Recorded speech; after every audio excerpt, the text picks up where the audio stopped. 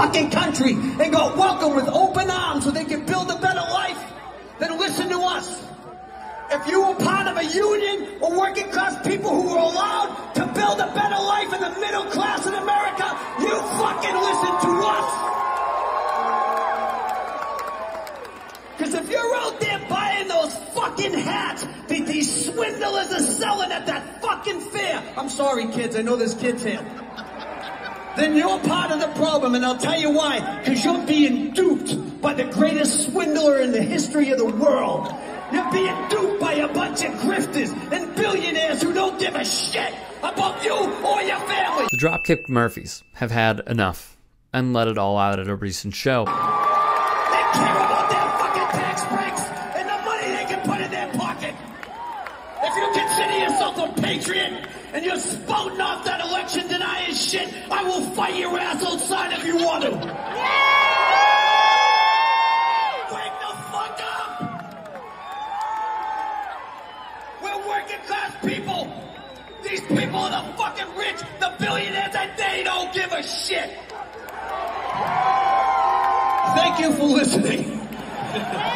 26 years as a band. If you call yourself a fan, you can give us 2 minutes. Oh, amen to that, brother. Represented America proudly, but it's been co-opted by the fucking Jan 6s, right? We the people, okay? So we want to offer a very special deal tonight. If you got any of that bullshit fucking let's go Brandon or fucking make America great or that orange hat fuck, if you trade it in our merch desk, you get a free t-shirt. Just like this guy over here. God bless your heart. God bless your open-minded heart. You know what I mean? Remember the video of neo-Nazi Richard Spencer getting socked in the face? Well, guess what?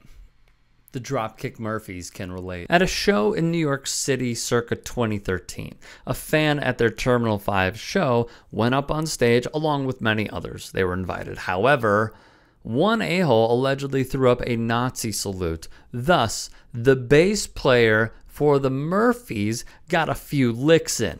The Hollywood Reporter would write at the time, from bloggers who took it in. A large man with a shaved head began to flash the Nazi salute, with a bent arm shooting straight out from the chest. Founding bassist singer Ken Casey moved toward the guy, shoved him aside, and began a pile-on that ended half a minute later with a torn shirt and one less skinhead on stage. He took back the microphone and screamed, "Nazis are not effing welcome at a Dropkick Murphys show," and the crowd went wild. Here is then Republican gubernatorial candidate Scott Walker, who's in the process of letting out a silent but deadly, or an SPD as I like to call it. Walker, a notorious Republican kook, used the Dropkick Murphys' music once upon a time at a campaign event in Iowa. Thus the band would tweet, "At Scott Walker, please stop using our music in any way. We literally hate you.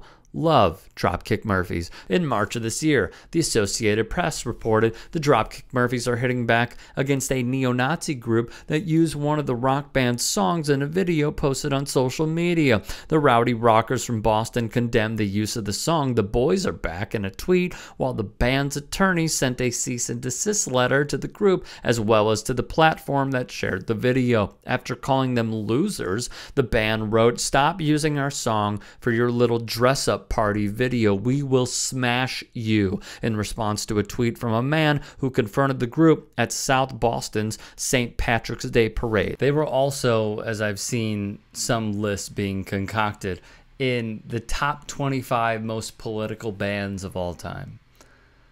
They have been doing this for a while, and to see them continue this and make their voice heard, a sight to behold.